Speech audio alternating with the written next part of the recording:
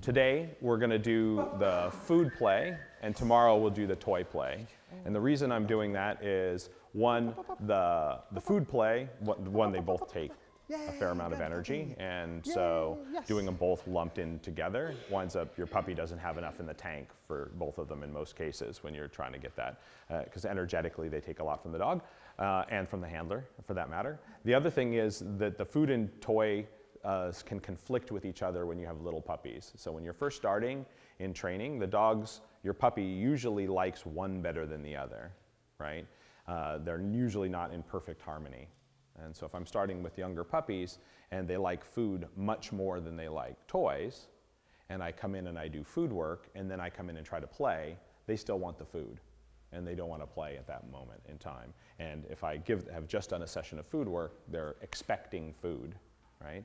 And we talked briefly before about this, what we call law of expectation of rewards, right? And so what happens is in training, I can create an expectation for a certain type of reward, right?